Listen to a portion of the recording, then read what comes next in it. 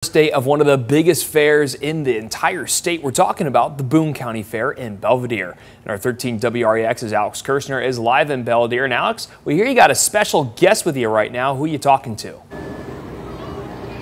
Well, William, we're here with Mulholland with John Deere, and we're talking tractors, which is a lot of fun because I grew up playing with those as little kids, and now that I'm here with the real thing, I mean, first thing that stands out to me is just how big these things are. Like you see them in the fields, but you don't get a true sense of how large these are until you're right up next to them. I mean, we're going, what, 6-8 feet off the ground right now? Oh yeah, at least, and then we can go over a 6-8 foot crop with this machine.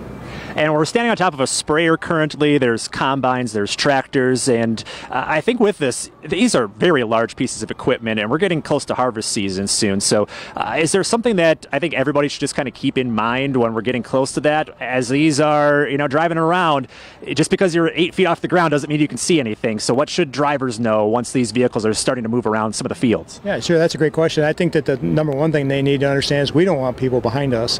So we're going to move over wherever we think it's safe for people to get past us. But to understand that we take up more than the width of our most county roads, so we need that room. So be patient, we'll move and let you get by.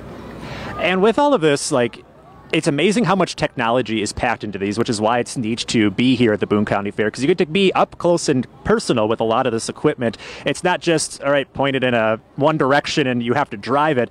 A lot of this technology does some of the work for you. Yeah, well, I mean, these machines are essentially automated. I mean, the operators set them up and they just run and do the work.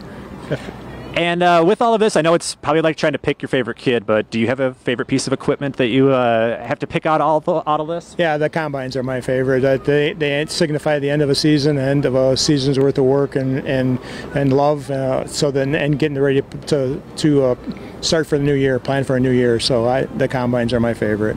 I think the combines are my favorite too, just because of how big they are. And really, we need these pieces of equipment to get food to your grocery store. So when you're at the Boone County Fair, stop by and see some of this equipment as it's on display.